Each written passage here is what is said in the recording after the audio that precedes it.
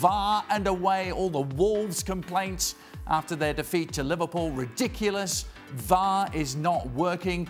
The headline in the Daily Mirror. And now this from IFAB and the General Secretary, Lucas Brood, on defining clear and obvious. Clear and obvious still remains. It's an important principle. There should not be a lot of time spent to find something marginal. If something's not clear on first sight, then it's not obvious and it shouldn't be considered. Looking at one camera angle is one thing, but looking at 15, trying to find something that was potentially not even there, this was not the idea of the VAR principle. Stuart Robson, offside, clear and obvious. Well, I would agree with what he said there. Yes. But that's not what we've been led to believe when VAR first came in. We were always told that when we were commentating on games, if it's an offside decision, it's either offside or it's not offside. It doesn't matter whether it's clear and obvious. Is he offside? Is he onside? That's the decision that the VAR and the referee have to make between them.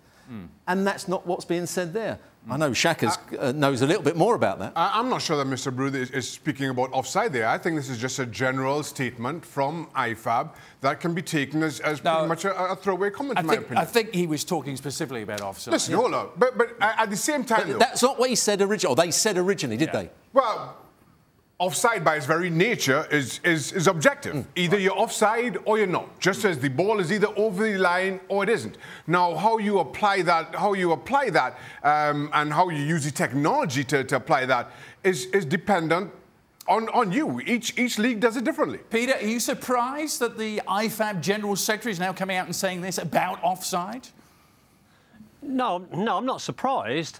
And I think his timing is actually spot on, to be honest with you. Let's go back to basics. When we introduced the VAR and when we used to introduce that language of clear and obvious, yes, it was meant for subjective players, such as fouls and things, where it's clear and obvious.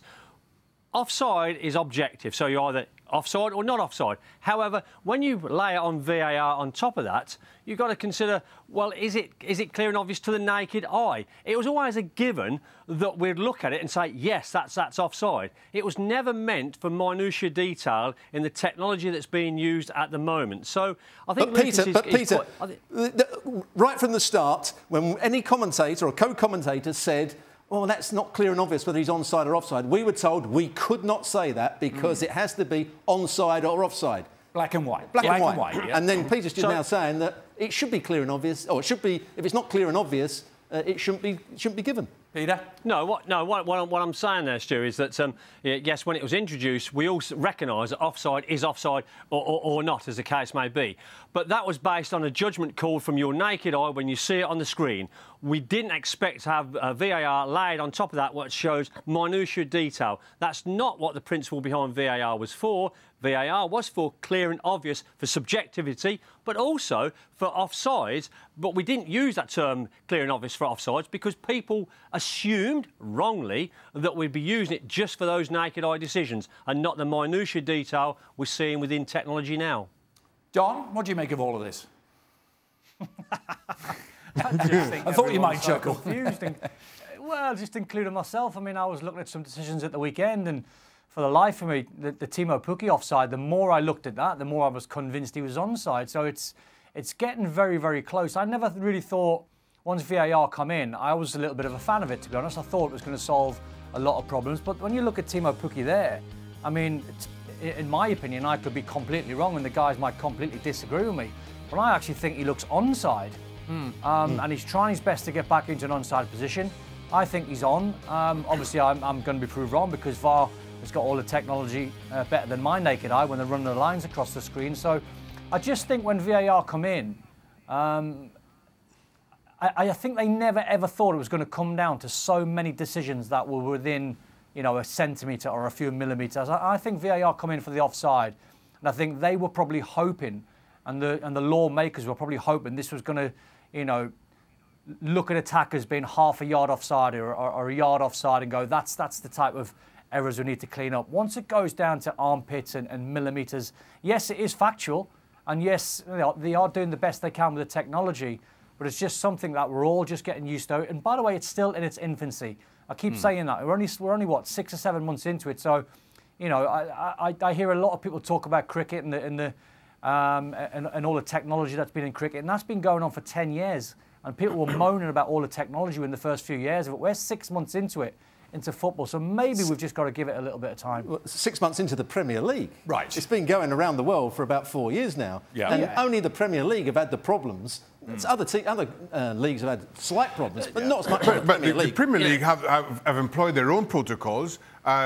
They've employed their own technology. They're using the Hawkeye technology, which I'm not sure everybody else does. And that's, I mean, again, I think the Premier League's own protocols are to blame for most of these issues. I want to go back to what Don brought up. Don, your timing was perfect. You mentioned cricket. Peter Walton is with us. It may surprise you to learn he also writes a column in the Times called The Expert View.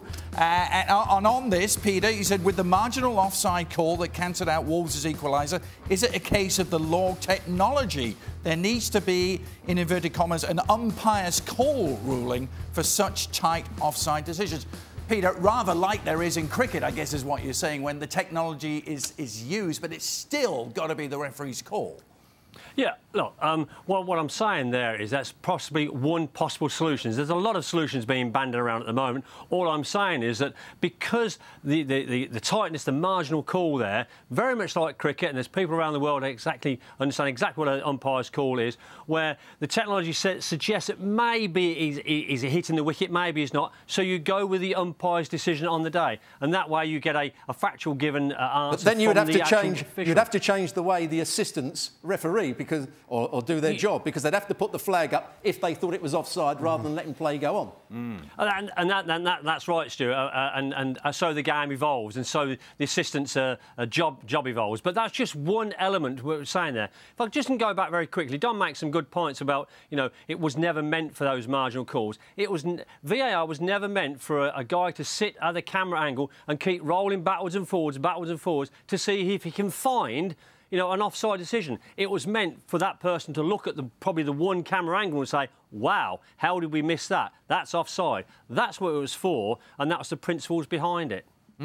Well, for a very sober... Can I just give you my little idea quick. on it? Can I just give you very, very quickly just my idea on that? Instead of having two lines where you've got an offside and an onside and you've got a player, just for instance, an attacker's half a yard offside, instead of having the two lines, just put one line across, and then you can see that that player is half a yard offside. You go, yes, 100% he's offside.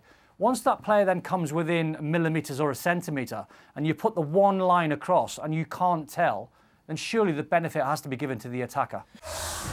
Thanks so much for watching ESPN on YouTube. And for more sports highlights and analysis, be sure to download the ESPN app. And for premium content and live streaming, subscribe to ESPN+.